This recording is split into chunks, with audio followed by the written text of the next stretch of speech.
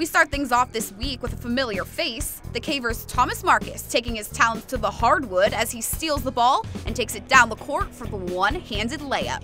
Thomas is candidate number 1 for the All Sports Report Play of the Week. Westview Wolverine Justin Bing getting all the angles as he goes up and under to get the basket, becoming candidate number 2 for the All Sports Report Play of the Week. Over to the pitch, dynamic duo of Mustangs, Noah Astrogano-Shah attempts the goal. It ricochets off the post, right to Khalil Lopez, who gets the rebound and scores the goal. Noah and Khalil are candidates number 3 and 3A for the All Sports Report Play of the Week.